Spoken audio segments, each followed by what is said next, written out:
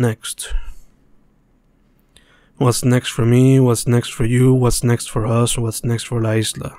I truly don't know. Sometimes I think that's why I don't finish my thesis. I'm afraid of what's next. I don't want to do a PhD because I want to dedicate myself to the arts. But I know that won't be enough to support the both of us. At least not here. Maybe if I get a part-time I'll be able to bring money and work on my art enough where I'll be satisfied. But then I think that wouldn't be fair for you. For us. And what the future might bring. We're already 26. We're not getting younger. So if I'm gonna dedicate myself to the arts completely, then I gotta start making moves. Enough moves that I'll be able to dedicate myself to the arts for the rest of my life. While also making a little bit of cash. Just enough for both of us and what the future might bring. I know it would be a hard time, because it's hard to survive as a writer and filmmaker.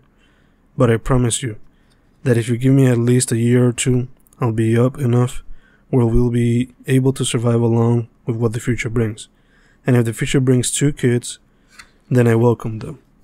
But first I would like it if you were happy, and up enough where we could live enough comfortably. Cause how could we bring another life or lives into this world if we aren't set up to live by ourselves? It would be unfair for us, but more for the child.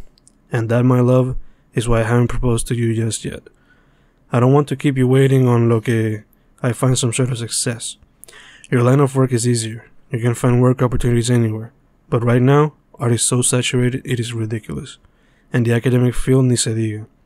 And I don't want to work in the academic field or as a teacher. I'd rather be an educator on my own terms. The Department of Education treats teachers like shit. And universities ask educators for a shit ton of work plus the egos that come with it. I've seen my dad, I've seen my tío, I've seen my tías, I've seen your home, my querida suegra, and I don't want to end up in their misery, where they're constantly working their asses off and being treated like shit. So fuck that. I already have my own people in the arts to work with. I'd rather take a chance there.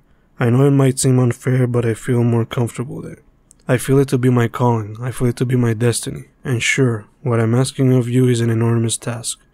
Wait a year or two and look at you find success while I work my ass off. Who does that? I know, babe. I know it'll be hard if you indeed take this ride with me. But trust me, it'll be worth it. We'll both be happy.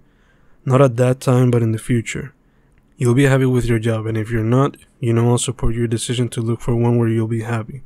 Just give me a chance. We're only 26, soon to be 27.